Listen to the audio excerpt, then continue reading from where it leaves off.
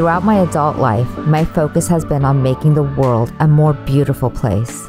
Initially, I pursued this goal as a hairstylist, working on the external appearance of individuals to make them feel more beautiful. However, I wanted more, so I began to shift my focus to helping people make better choices and achieve greater beauty from within. As a transformational life coach, I specialize in helping you identify and change the limiting beliefs that may be holding you back. Join me each week as we discuss, interview, teach, and explore the fundamental principles of healthy relationships. Welcome to Conscious Conversations with Louisa.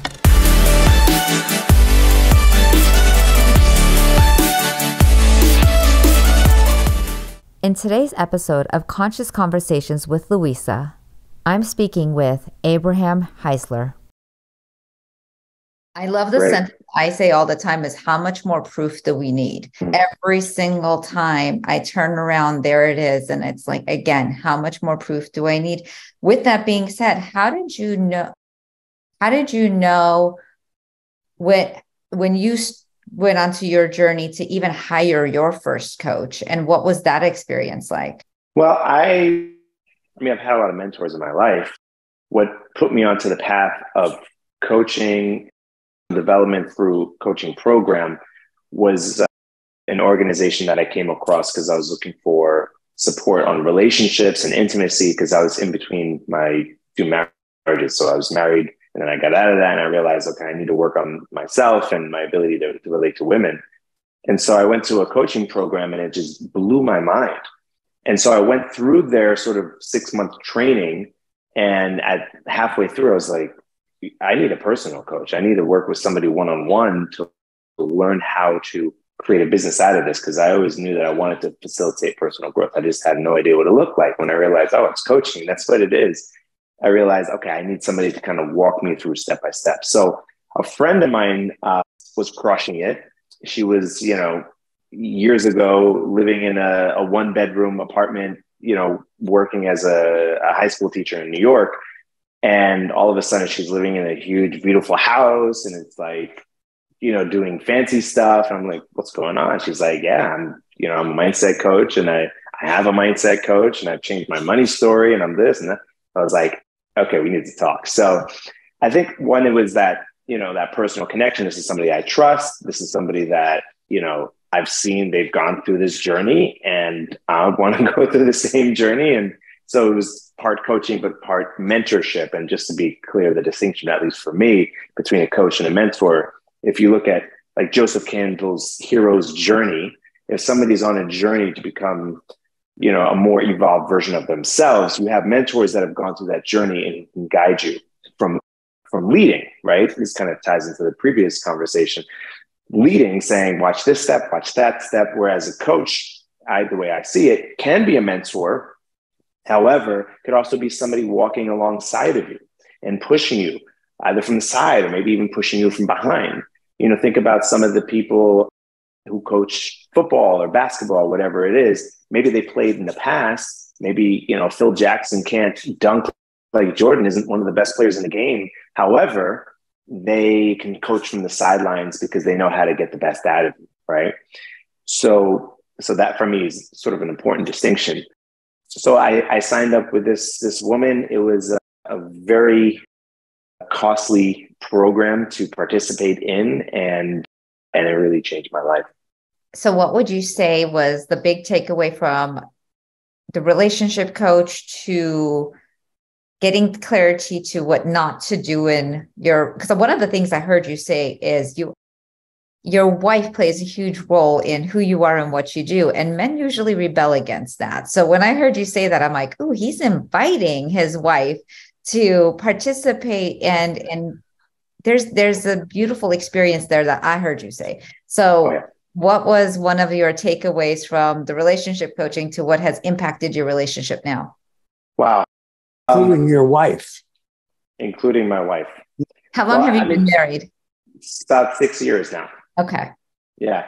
I think the main thing is I had very little confidence in myself. And I don't think I could have even attracted her into my life had I not gone through my relationship coaching and training and working on myself, my confidence, my ability to be intimate and to, to really meet a partner. And I think that's, it's interesting because I see, so we're talking about working with people, and obviously nobody's volunteering here. It's a business, right? And so the only way you work with somebody is if you enroll them and you sell a coaching program or a coaching package. And what's really interesting is, for me, the sales process is very similar to dating, right? It's very similar to sex, right? It's a very intimate experience, and there's an exchange that happens there. And I was completely lost when it came to money. I was completely lost when it came to owning my personal power. I was a total people pleaser, nice guy, that whole thing. And I was totally lost when it came to intimacy. And so it's like a bit of a triad there. I used to do a coaching sort of event in Los Angeles called Money, Sex, and Power for the Spiritually Enlightened, which was a lot of fun. So what did I learn from my coaching? I think it was how to embrace those parts of me, because, it's easy, especially for people that are more conscious, to stay in the higher ranges of love, peace, and harmony, but we disown our power, our sex, our intimacy. We disown money. Oh, it's bad, it's evil, or I don't, there's all this like shame and taboo stuff around it. And I think what's really interesting is the relationship coaching allowed me to address all of that. So it wasn't just how do I relate to a woman? It's like, how do I relate to all of those different energies in my life? Because the way you do anything could be the way that you do everything. And that's how I was approaching a lot of things in my life, was just sort of ignoring it. So by doing that work, by having more confidence, by being able to really be intimate with a partner, was what attracted my wife in the first place. But what kept us together is the commitment to grow. Because the two of us, to be honest, we come from totally different hemispheres. I mean, literally, same hemisphere in the sense of, well, I guess, yeah, Europe's in the same hemisphere as us, right? My wife is European.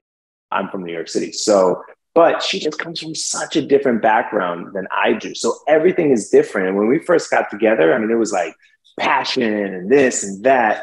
But at the same time, the same passion we had in bed, it was the same passion we had when we were fighting. And I'd never been in fights like that before in my life. It was scary.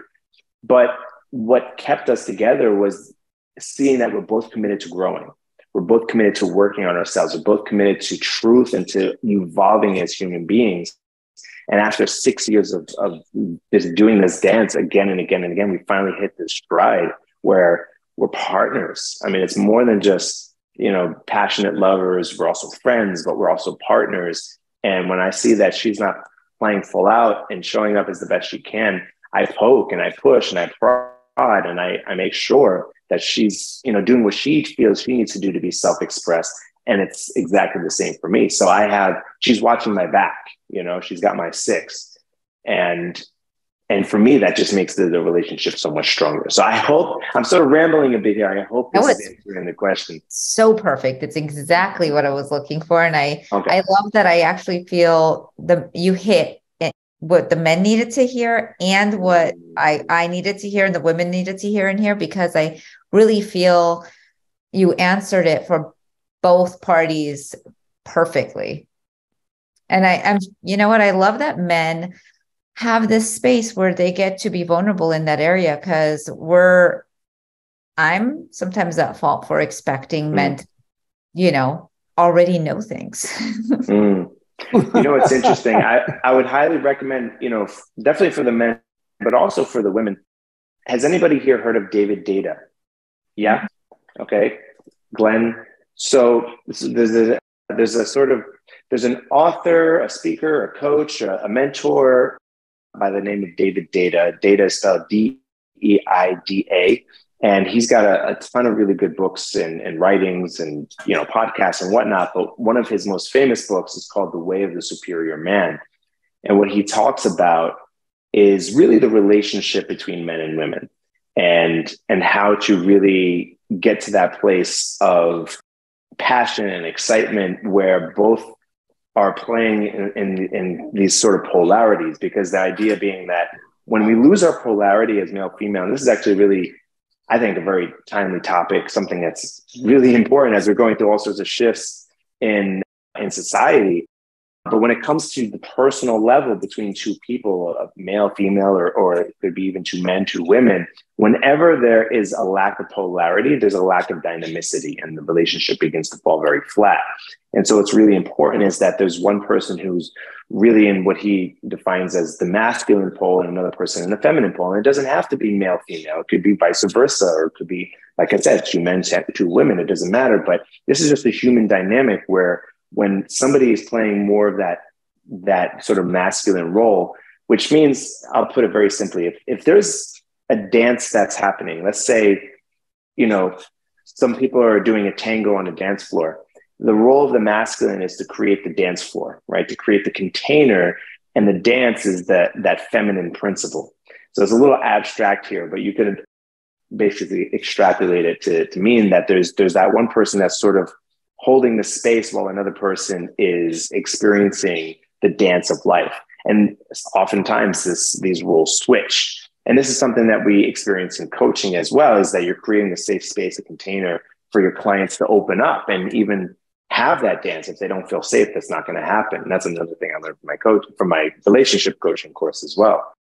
But all this to say that the reason why I brought this up is because there are these three sort of levels that David Data talks about in relationship. One is a very self-centered, egocentric relationship where it's like, I'm only in it to get my needs met and I don't really care about you, which is unfortunately where, a lot of people are. It's like, especially narcissistic people that are very self-centered. And that's a huge thing, right? Unfortunately. And then it's interesting because level two is the, I want to be very, cognizant of your needs and how can I support you? And okay, I'm going to take a step down so that, we can be equal, and that I want everything to, like the conscious male, right? The role of this conscious male, this sense that like, okay, I know that, you're a woman and, I want to treat you different than maybe my past generations treated you, which is nice and more evolved conscious wise. But again, it still falls very flat. It's not the ultimate evolution of what a relationship could be. And the third level is, I don't know why I'm teaching all this. They're going into this, but for me, it's something exciting. I haven't talked about it in a while. But the third thing is where you're so surrendered and so tuned into a higher power and higher purpose that it's almost like you just can tell what the other person needs, even when it's, and this is actually, I think this is why we're going into it, is because in a coaching relationship, when somebody's like, yeah, I don't want to really go there. And the person is not playing at their highest level. And sometimes the carrot doesn't work. You got to bring the stick, right? You got to bring the smack down in order for that person to really open up and play at that highest level in alignment with purpose, with truth, with power, universe, God, whatever it is that you want to call it. And so, David Data would often say that third level of relationship is like, I'm going to, pardon my French, he'll say, I'm going to fuck you to God, right? It's like this powerful extreme of poles where it's just like, this like animalistic instinct also with this aligned sort of, divine consciousness, which some people say, oh, I've gotten to that level, but have you really? It's sort of very difficult to tell who's there, who's not. But I just thought that was a kind of interesting distinction between the three. I love that. And I think that, I love that you use the carrot and then the stick, and how do we know? Because sometimes somebody could be really aggressive in the way that they handle a situation. What's pushing too hard and borderline abusive, and what's I'm doing it because I love you? Because I know that, we've done transformational courses and sometimes they push and you want to smack the shit out of them. And they're like, I'm doing this for your greatness. And you're in there with, they're doing this for my greatness. So getting my ass handed to me right now must be great. Then you get married and someone wants to hand your ass to you. And you're like, is this because he loves me? Like, how do you get that fine line of this is great and this is abuse? Well, Louisa, thank you so much, because that's the $1 million question. I keep asking it. I swear to God, I'm looking for an answer. And I don't think I have an answer for you today. Sorry, it's just getting a little hot. I'm turning the fan on. I don't think I have an answer for you today, but what I do have is a model that I think helps to bring more awareness to this question, this situation. And funny enough, you sent me a little note, and I think you said that you wanted me to actually touch on this today. So it's perfect sort of setup for this. There's something that I learned in my first coaching program that really blew my mind and changed my perspective and the way I see myself, the way I see society, the way I see a lot of things. And it's something called the victim triangle, also known as the drama triangle. Dr. Carr, I think it's a psychologist by the name of Carr, came up with this probably like, I can't remember, 60s, 70s. But if you go online, you can look it up. It's called the dreaded drama triangle, or the victim triangle. First off, has anybody heard of this? I've only seen it on your page, and I've been like so curious. Yes. Okay, great. Let's go into it. And if need be, I can whip out a pen and we can kind of diagram it out. I did allow share screen if you need to share anything to access that, but let me see if I can find it real quick. Go ahead. So here's the thing. This is a dynamic that plays out in our own personal psychology, in our dynamics, interpersonal dynamics, and on a societal level. Okay. In between we see this in politics, we see this between countries, everywhere. And it's a sort of cyclic that has all three players of this triangle locked into place. And so it starts with a victim. So it means that I think I'll also just say this, these are also on a sort of maybe more abstract level, these are all different forms of consciousness, right? So the first point, let's say it's victim consciousness. So when you're in your victim consciousness, you feel that somebody is taking something away from you, or somebody is abusing you. And so to your question, Louisa, which is a perfect question, when is it coming from a place of love, and when is it coming from this? And like, to be honest, we don't know. Like, if you really want to get into a philosophical standpoint, we have no idea. We can infer, but we have no idea. However, what we do have awareness over is our own self. And we can tell, am I in a place of victim consciousness, or am I in a different level of consciousness, which we're going to get to shortly? So the victim consciousness is a place where you feel robbed, you feel persecuted, you feel unjustly, somebody has infringed something upon you that's not good or not right. Now, obviously in the triangle, there's the persecutor, right? There's the person or the thing that's doing this to you. It doesn't have to be a person. It could be COVID, right? It could be, we have a hurricane coming in Florida, and now schools are shut down, and my daughter's home, and now I have to, so it's like, that freaking hurricane is taking away my ability to be free tomorrow, right? Now I have to babysit, That's a victim consciousness, for instance. Now we have the victim, we have the persecutor. The third is the rescuer. Okay. Now the rescuer, what's really interesting is that a lot of people have that rescuer dynamic. If you go back to what I was saying about David Data's levels of relationship consciousness, a lot of conscious guys are at level 2, but really what they're playing is rescuer. Let me come and save the situation. Let me do the right thing. Let me help you and help people. And I'm going to help, and I'm going to save people. I'm going to save the world, right? I'm going to save the earth. So the problem with that is that the victim, this is a codependent dynamic, the victim relies on the rescuer to come in and to save its butt, okay? So for instance, like a lot of people, when COVID happened and people were complaining, COVID's messing up my business, or I'm losing money, or I don't know what to do. And then the government started handing out money. Now, I took some of that money. I'm not saying that's a bad thing, but there were people that I've talked to who were like, the government needs to pay me and I have to blah, blah, blah, like demanding that the government now has to take care of me, right? So that's one way it plays out in a sort of political setting.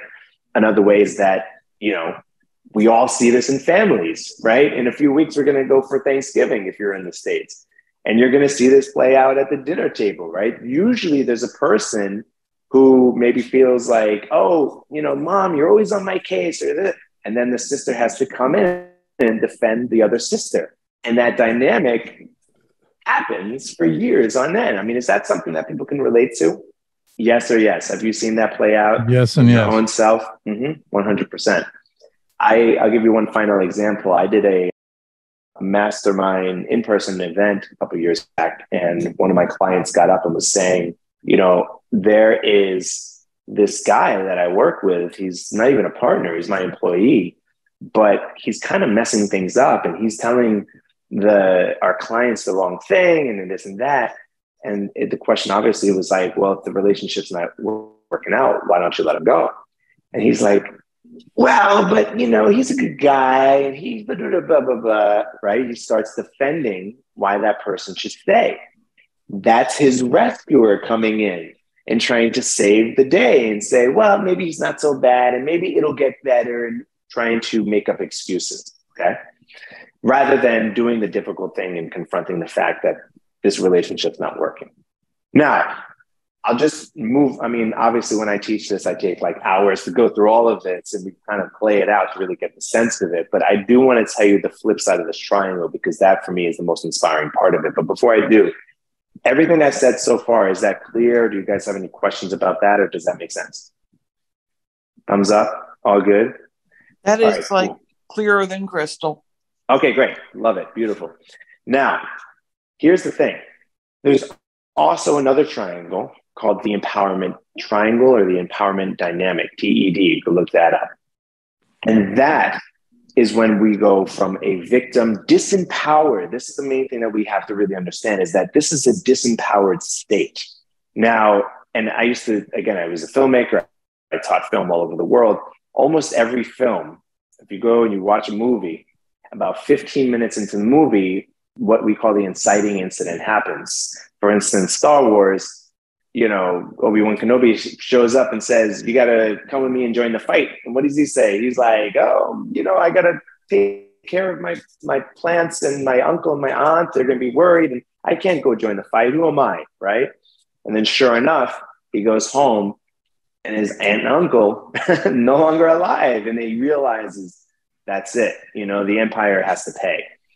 And almost every film, at that inciting incident point, the character is a victim of some sort of circumstance, right? The character loses something, or, you know, the typical Kung Fu movie, you know, the child witnesses his parents getting killed. Now he has to get revenge. It's like, there's always something that's inflicted upon somebody, and then they have to go from victim to victor, right?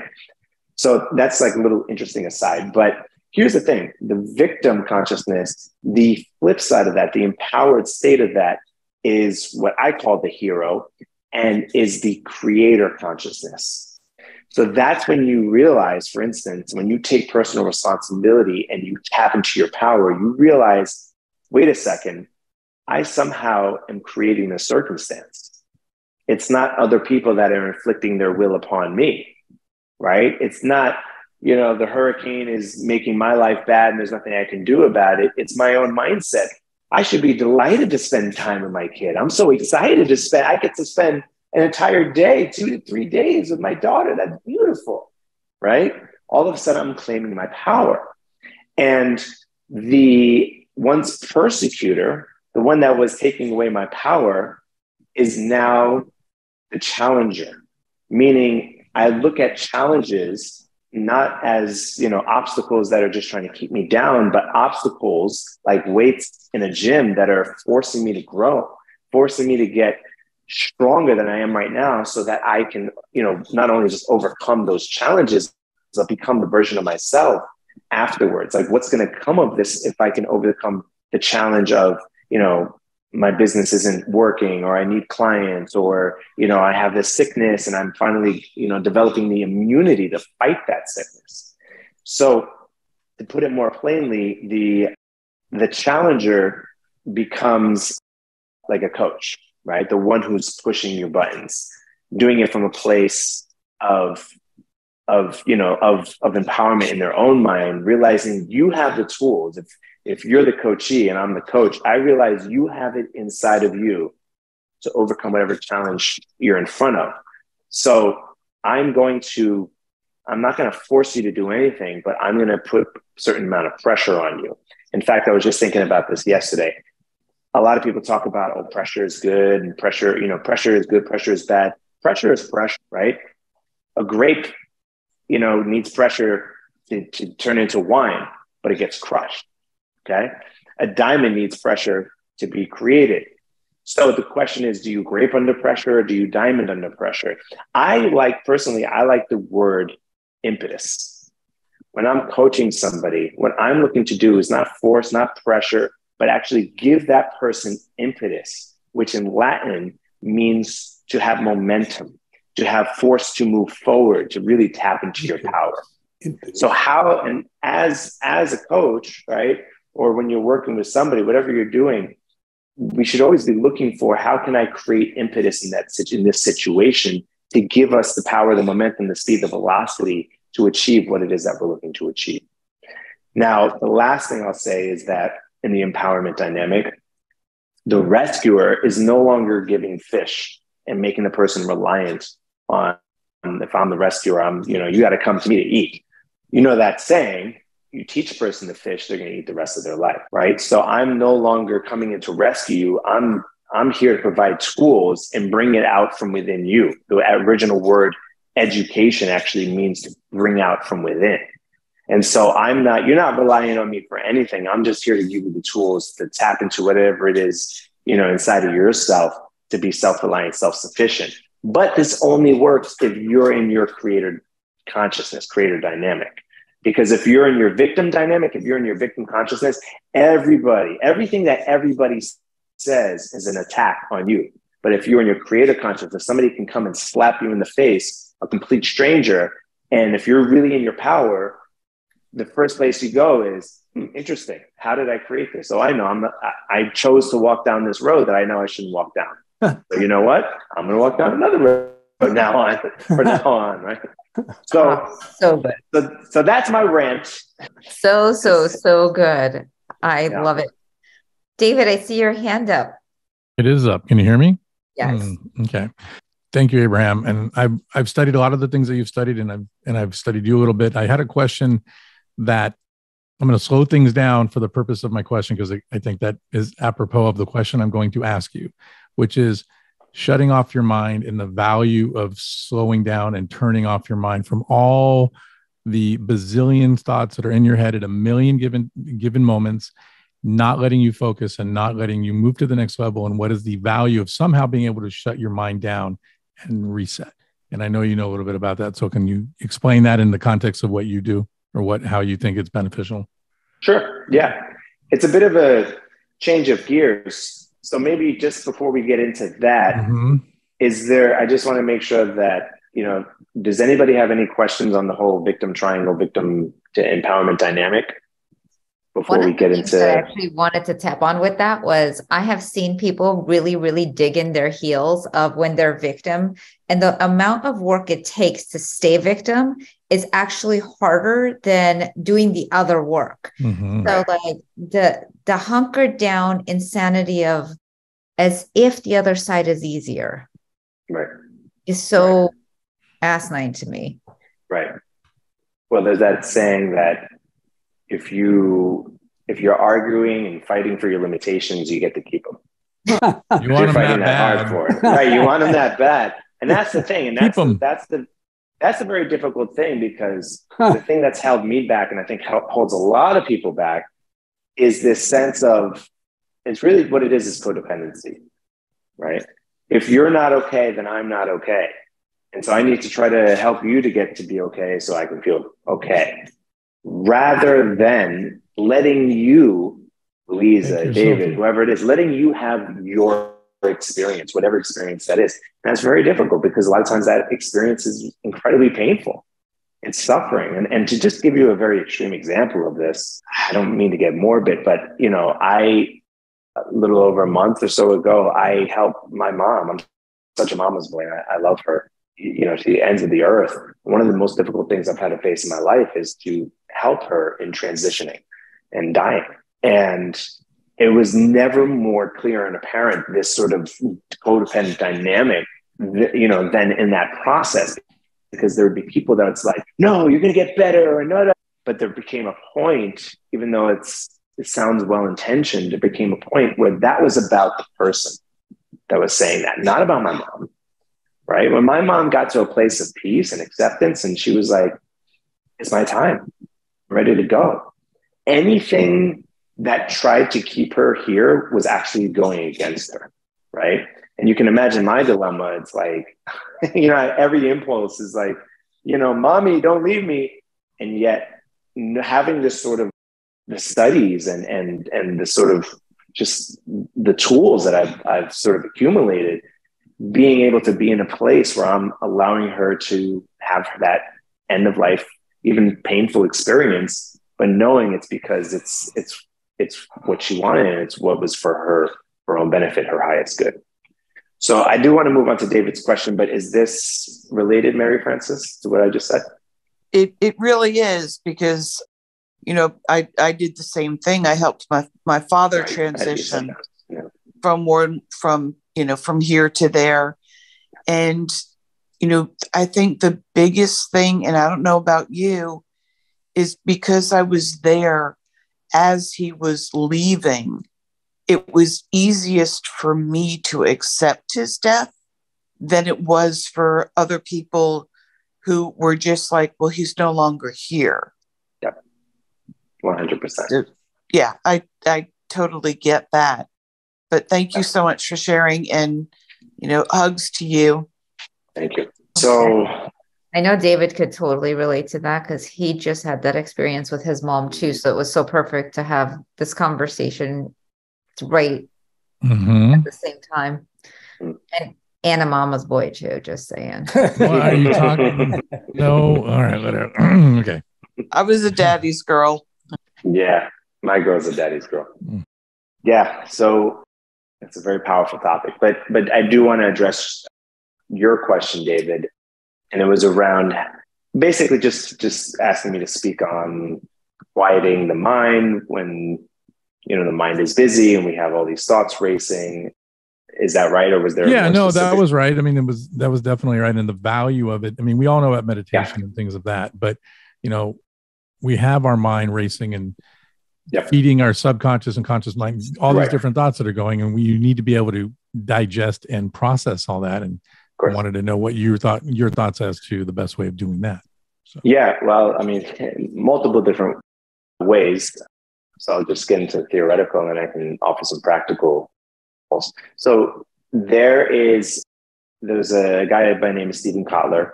He's his background is being an extreme sports journalist, and so he's spent a lot of time with people in this sort of flow state as they're climbing the highest cliffs, or riding their bike off of insane ramps and things like that. And he really fell sort of head over heels in love with this thing called flow, right? This sense of, getting out of your head and getting into a place where you're at your peak. You're having a peak experience, you're enjoying the experience, but you're also delivering, incredible value, or you're, whether you're a jazz musician or a basketball player, or you're in sales or whatever you're doing, you're at your best doing it.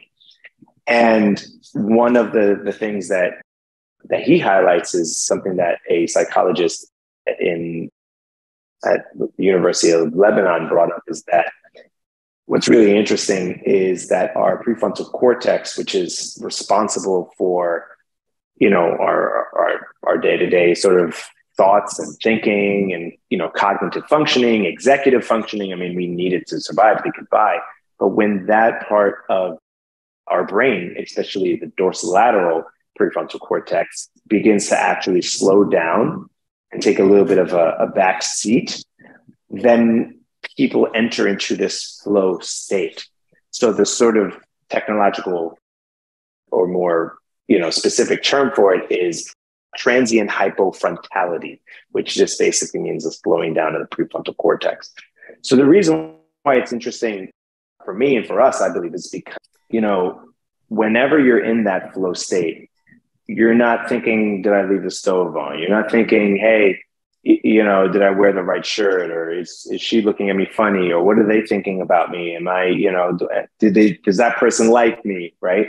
You're just in the moment, and you're doing what it is that you need to do to get the job done, and you really enjoy it. And so one of the things I love to do is to give people tools in order to achieve that. So now the practical side of it, a couple of things, two things. There's a lot of different things that, we can do to get into these flow states. I've done a bunch of work with Tony Robbins.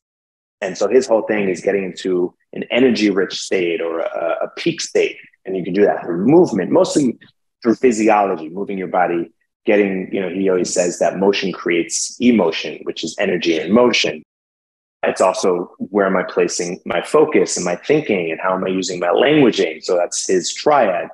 Now, for me, one of the most powerful techniques that I've come across in the last 20 years of studying the mind-body connection is something called breath work, which is, it's gaining a lot of popularity. So I'm sure a lot of people have probably heard of breath work, or maybe a Wim Hof, or various different forms of breathing.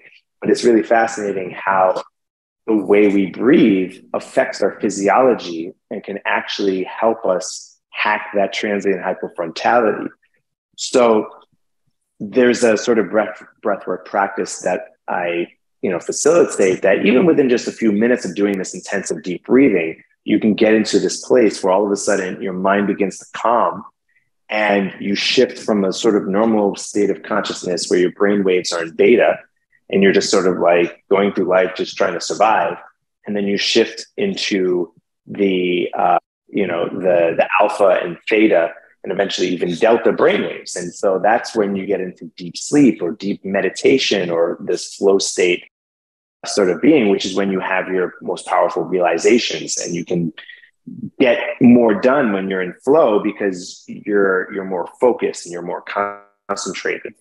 So breath work, I highly recommend you check out. I mean, I even have like a free thing on my website. You're welcome to check that out. And it's just like a little 5-minute thing where, you do that every morning. And that's one way that you can sort of prime your system for that. The other thing that I recommend, of course, is the meditation, which, a lot of studies showed that what meditation helps us to do is, and especially mindfulness meditation, is that it helps to reduce the size of the amygdala in our brain. And the amygdala is the place that really triggers the fight or flight response and our fear response. And so in order to sort of bring that down and bring more balance into our nervous system, and to bring our heart rate variability up, which basically is an indication of how calm, cool, and relaxed we are, it's important to have a meditation practice. But just like brushing your teeth, it's not something you do once a week or once a month, or on a retreat 10 years ago. It's something that you got to do on a daily basis. And for me, ideally, I say at least 2 times a day.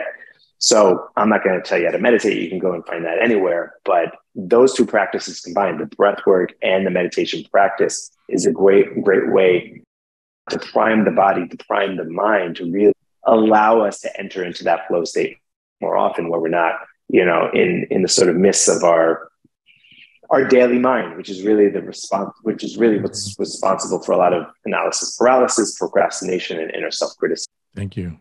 What's the difference between breath work and meditation? So meditation is more, obviously with meditation, there's breathing, but it's a bit more, you're putting yourself in a more relaxed state. Whereas breath work is work.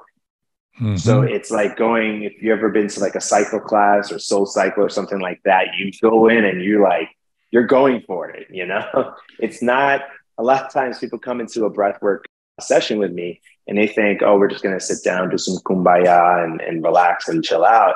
It's not like that at all.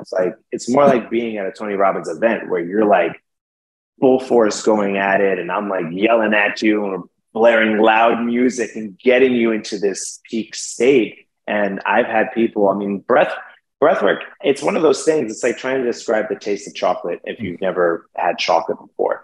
It's just one of those things that you don't really know it until you've done it. And you're like, oh my God. I'm so intrigued. Interestingly enough, I was in a breathwork practice last year for a little bit of time, and it got me completely, I had a whole new appreciation for things that my mother had done for me in the past. It totally connected me to all the stuff from my childhood that I had just kind of put to the side and had forgotten. Yep. And then it really made me thank her, which I'm very Yep. glad I got to do.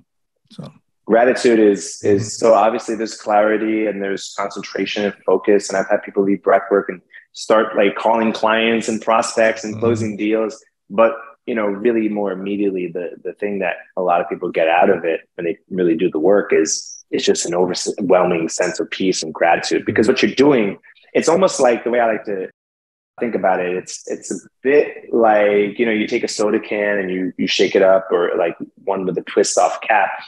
Our logical brain, that filter, that part of ourselves is a bit like a cap on a bottle. And so we have all of this emotion and subconscious programming and all this stuff that's sort of bottled up but never really finds expression. And it's just like energy, you know, it's like you can't destroy energy. It just needs to be expressed in one way or the other. It needs to sort of change its shape or transformation. And so we have all of this stuff from our entire lives until we do some sort of experience. For some people, you know, breath work is the thing, right? For other people, it's going to Peru and doing a crazy like ayahuasca experience, whatever it is. But breath work is obviously you're getting higher in your own supply. So it's kind of like, you know, popping the cap off of that thing that's held everything down and allowing it to come out and release from your nervous system. So people, exactly what you said, David, people experience like, hey, this thing that I completely forgot about when I was a kid, I was holding on to, all of a sudden, I'm not holding on to it anymore, right? And so people cry, people yell, people laugh, whatever it is. But at the end of the day, the reason why we do all of that craziness is because you feel so much lighter and clear-headed because you're not carrying all that around with you in your subconscious mind. Say, Abraham. Yes. A question. So yes. You said you took a little break, and yes. now you are re-entering or entering again a space which you are very good at. So what is it that your expectation is of what you're going to do and go forward with? What is motivating you? What's the impetus that's going for you right now? Sometimes you need to take a step back to take a leap forward. And what's motivating me right now is a deep appreciation for the gifts that I've been given in my life and the excitement to be able to share it with others. My purpose in life is to inspire and to empower other human beings. And it's the excitement of being able to do that on a larger scale, on a mass level.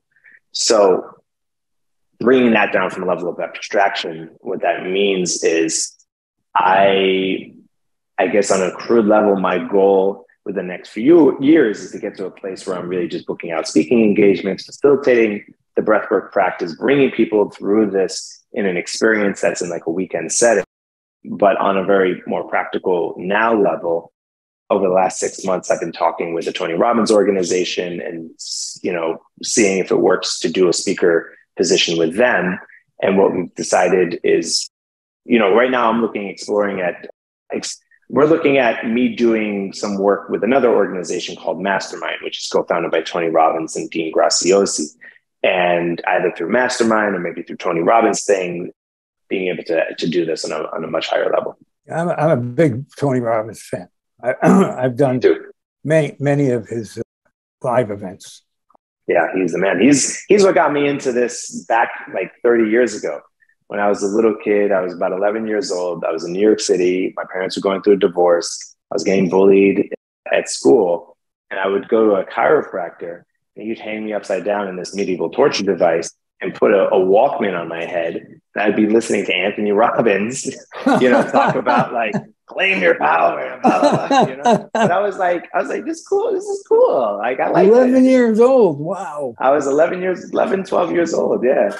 Nobody in my peer group knew who he was, but I was just like, and so anyway, that really planted a lot of seeds that really came to fruition in my 20s and 30s. Well, he is a tremendous, I mean, he's a power that's, it's like, he's amazing. Like a huge rock star. He's amazing. I've been to an event, where he's got 3,000 people and it's like, you are. Yeah, I was at one just last week. When you are like that with, all those people, the energy is absolutely spectacular.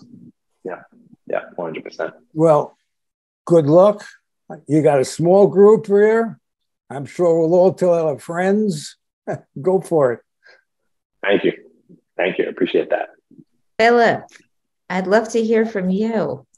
I really just don't have a lot to say. I've written down quite a bit, a few different things. So thank you very much, Abraham. Like, this has got me kind of reset on some things I need to look at again that I've stopped doing, that I need to get back to, and that's much appreciation. Yeah, so thank you. What part of town are you in, Abraham? Are you in LA? No, I'm in Parkland, Florida. Parkland. Oh my just God. outside of Boca Raton. You know, I just moved from Parkland back to LA. Are you serious? I was in Parkland, in Heron Bay. It's across the street. I'm in Parkland Bay. That is wild.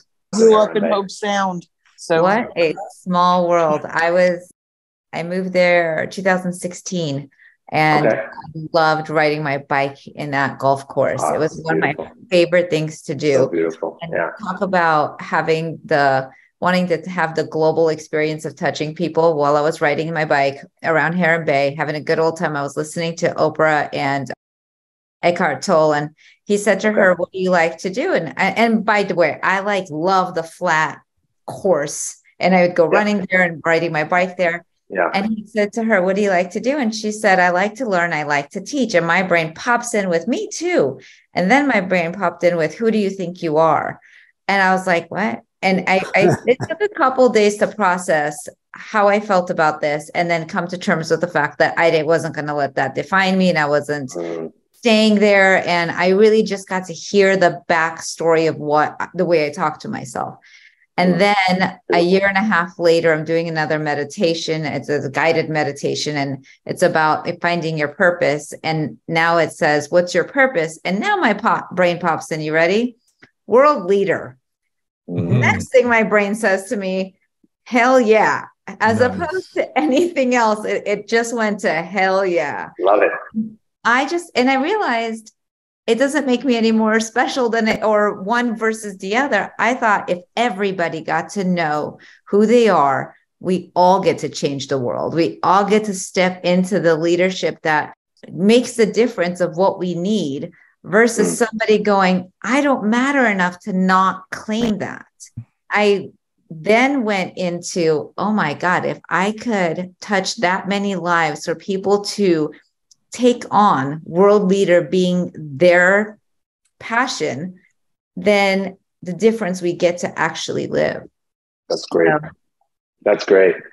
That's great, Louisa. Wow, it really is a small world. That's funny to have the Parkland LA connection. Yeah, my kids went to Westglades, and we were there during the shooting, and it sucked. But people who had even lived in Florida had never heard of Parkland. Right. I loved it. It's like the most, because we were in Fort Lauderdale for all of last year. So, there's nothing like Parkland. It's like a whole other different place, no other place looks like it. It's just gorgeous. So it really is. It's like Pleasantville. You just drive around. It's not even a real town, but it is. Yeah, exactly. That is amazing. I was about to say, I had no idea. The time just sort of flew. I had no idea, what time was. What time, how long do you guys go for usually? We kind of usually wrap up, and then if anybody wants to continue to stay on and share, we stay on. And if you're welcome to stay on, you're welcome to call it a night, because I know you're 3 hours ahead now. It's a little late, but I have a few more minutes. So, if there's any other questions or anything else, I'm happy to stick around for another couple minutes. Fabulous. Thank you so much. This has been wonderful. Thank you. Great for me. Thank you, guys. Abraham, thank you very much. Appreciate it. Yeah. Anyone want to say anything before? Well, you know what? You were honoring people who, Brian Coletto, who's always here in your masterminds, and I see him on Clubhouse all the time, and always has. I just want to honor him for always, growing and asking good questions and being someone that I'm always interested to see what he may bring up next. So, Brian, I'm honoring you. So there you go. Even though there he is. Now he put on his camera, put on his face when people were talking about him, so we can see his smile. But I see what he's doing in social media, and I like it. So I'm honoring you, Brian. That is wonderful. Thank you, Brian. And that's all I got. My pleasure. Well, Thank you, thank you for everyone for being on. And Abraham, you gave us so much information, and I'm extra excited to know exactly where you live now.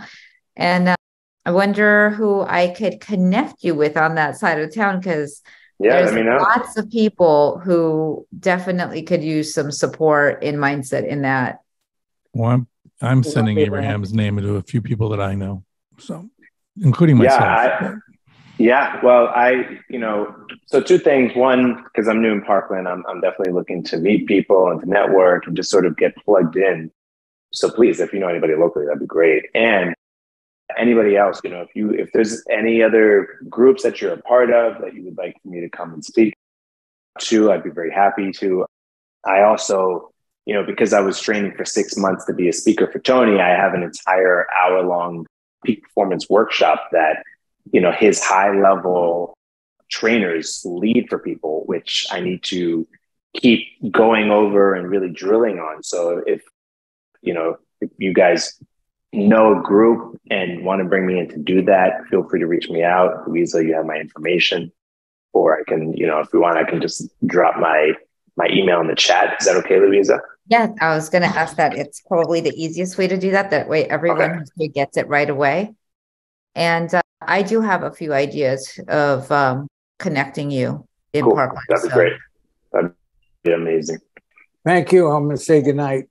Good night. Very, very good to meet you. Good night, Joe. Thank you, Joe. Thank you for again. Bye. And then again, lastly, if you want that breath work, like a little, I think it still works. I have not been doing anything on my list, so you're not going to even probably get any spam from me at all. But just go ahead and get that breathwork practice from my website, heislercoaching.com, like a little 5-minute thing you can do every morning. And people say it's helpful. So I love it. I can't wait to check it out. Yeah. And if I'm ever doing, I used to do online breathwork sessions. If I'm ever doing it again, I'll let you know. I would absolutely love that. Thank you. All right, guys. I need to drop off, but it's been a pleasure. Thank you guys so much. This is wonderful.